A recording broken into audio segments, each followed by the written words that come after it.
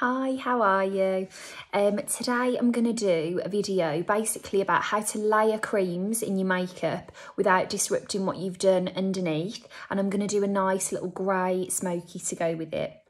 So I'm going to start with a bit of CC cream and then I'll go back to my eyes. Now, usually, to be honest with you, I would just, if I was doing a really smoky look, I would do my eyes first, but I just don't want my skin to distract me, and I've just put my skincare on and I still want a little bit of tackiness from the skincare to help me buff in this CC cream to give a really nice soft finish. Now, something I meant to say that I had a question about the other day, someone mentioned sunscreen and said, could you do a makeup that's designed to sit over sunscreen?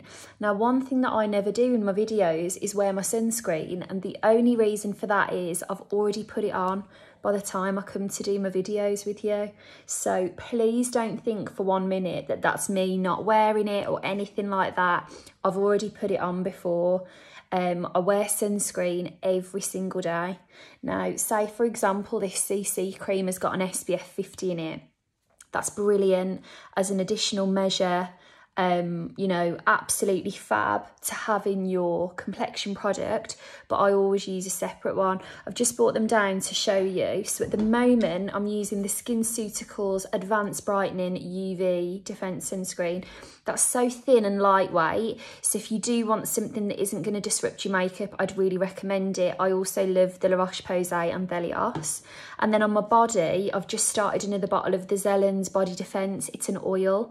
It feels so lovely and it leaves your skin looking quite glowy and healthy.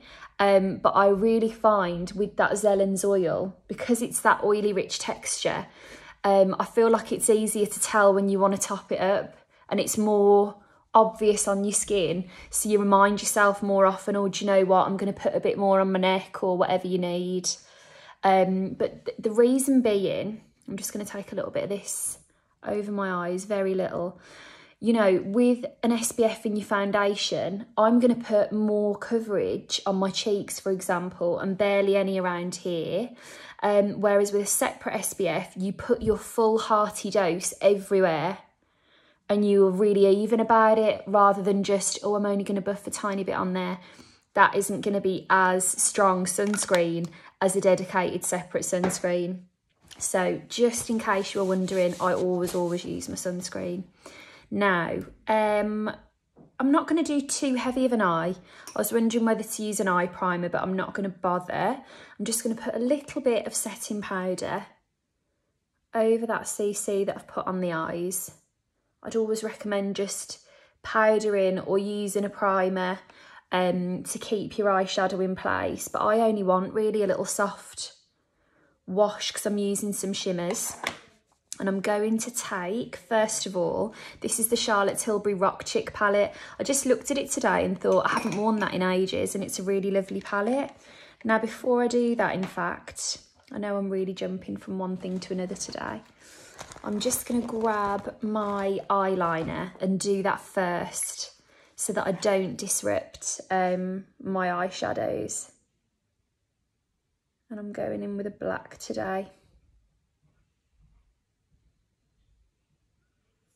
I was having a little look at my last few videos, and I know, I mean, I love anything kind of bronze or golden, those kind of browny tones. So I thought, do you know what? Just to mix things up today, I'm going to do something quite cool and dark and grey.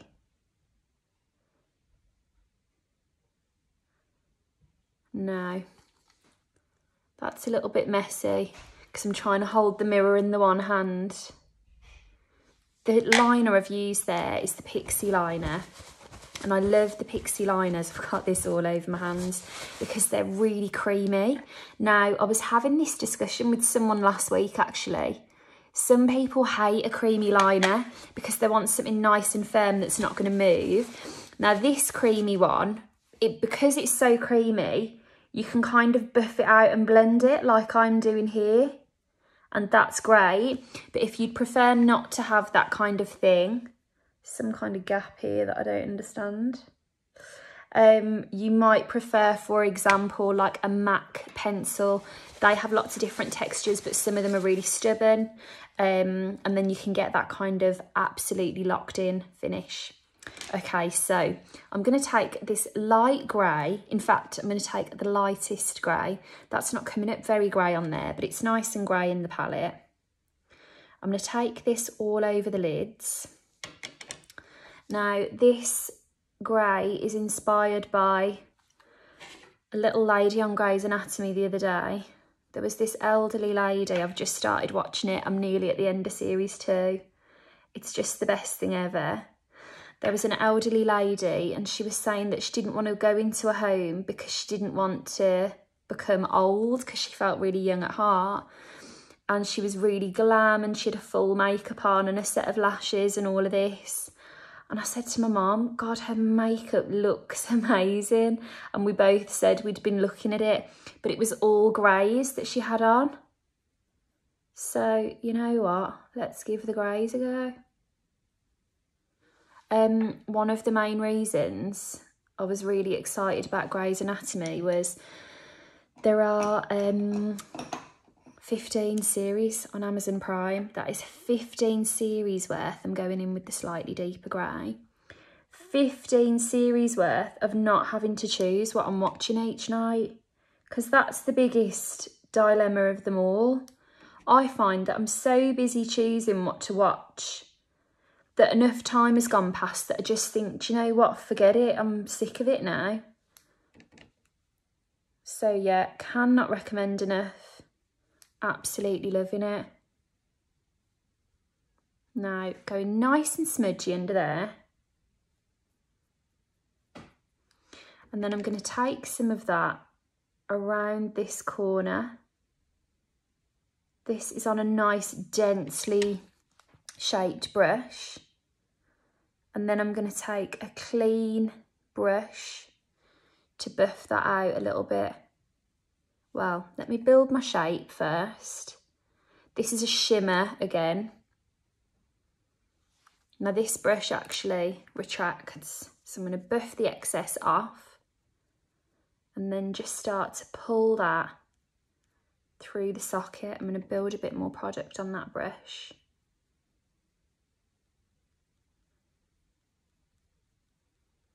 Take that right the way through.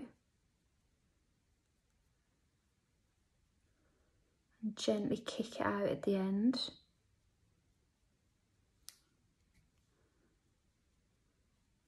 Now I am going in with the lightest touch for this. Super, super light. That is quite a large eye shape. I'm sure when I have a play with this, it's going to work out fine. I am looking at the time thinking, am I going to get to your building of creams, Donna? Let's just see how we go on this, because I seem to have found myself on another tangent altogether. I reckon I'll be able to, actually. Right, we've buffed this out. It's very large. But you know what? I haven't done anything like this in a while, so why not? Very, very large. I'm going to deepen that again, go in with that matte shade. And I'm going to take that in these little corners, just gently going into that lash line. How much time have I got? I've got 6 minutes.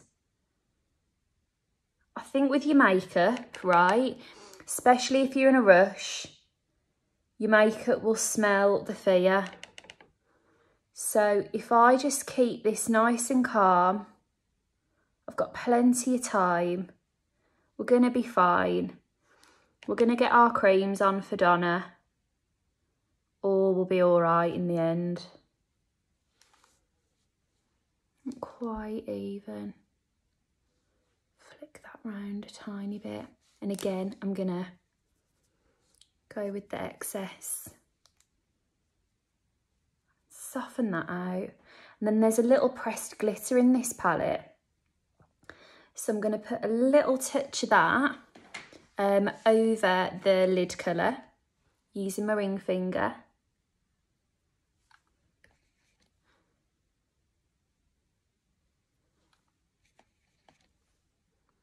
And as you can see, I'm actually so chuffed I found this mirror. I've been thinking about it all week. I thought it was in my flat and I was thinking, gosh, I used to love having it on my table just for small details. And I realised I'd brought it back with me. So always really nice. That's a bit bigger than a mirror you would have in your makeup palette. And you can just really see what you're doing. Lovely, that'll do me. I think I could do with a bit of eyeliner, but we'll skim over that because we're running short on time. I'm going to take my same foundation brush and just tidy that up a little. I'm going to take this is a new Rimmel mascara I'm just about to use, Scandalise Reloaded. So let's see how that goes. Nice big brush.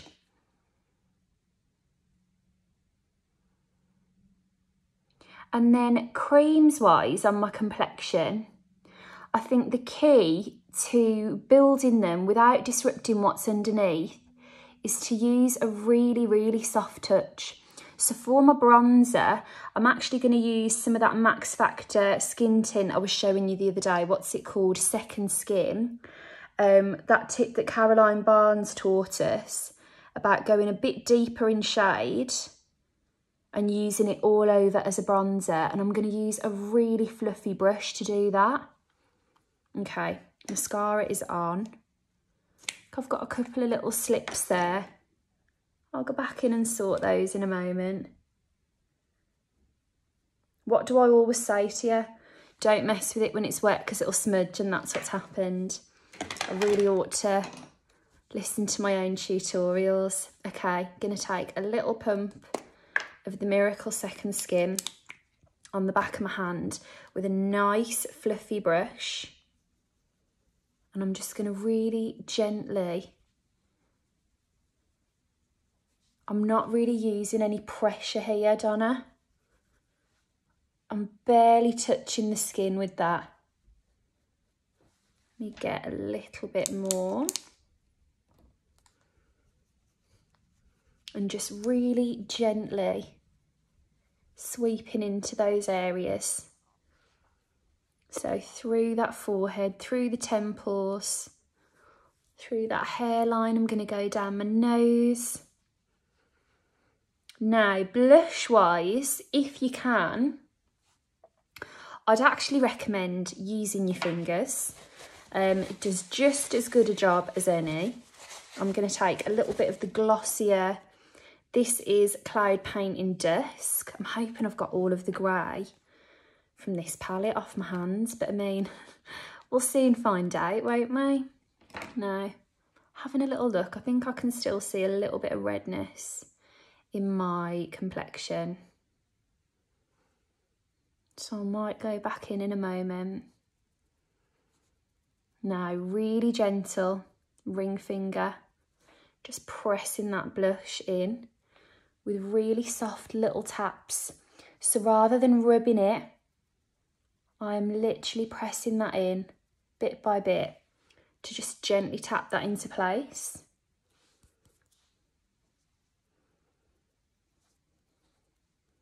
Going to take that a little bit higher. 1 minute left, okay. Quickly throw a brow on. That'll be the making of me, I think. I'm going to do a little bit of gloss. And then if I've got time, I will put a little bit of cream highlighter as well. So really gently throwing that on, brushing out any little mistakes. I think the highlighter might be a bit ambitious. So same technique again. You would just press that on really gently. Got 20 seconds to get some gloss on. Hopefully I will do it. You know what? I know that took ages, but I'm really glad I picked that palette out again. So there you have what turned out to be a bit more how to resurrect your smoky eyes. And I will see you again soon.